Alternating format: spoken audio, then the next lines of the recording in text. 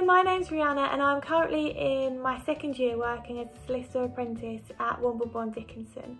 So the solicitor apprenticeship is an amazing programme. The apprenticeship is 6 years long and it involves studying a law degree at university alongside working.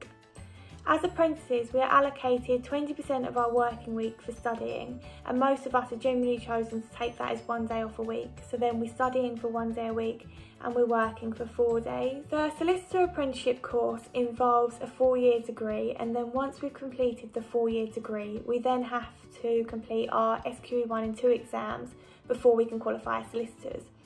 So while we're completing our SQEs, we also do this alongside working in different teams within the firm to help us gain experience working in different areas of law. I'm currently working in the corporate legal team at Womble Dickinson, and I've already been given so many interesting opportunities.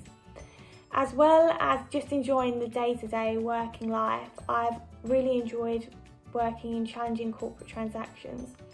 As apprentices, we've also been given the opportunity to travel across offices to meet one another, and I've even been lucky enough to attend events at the Law Society in London.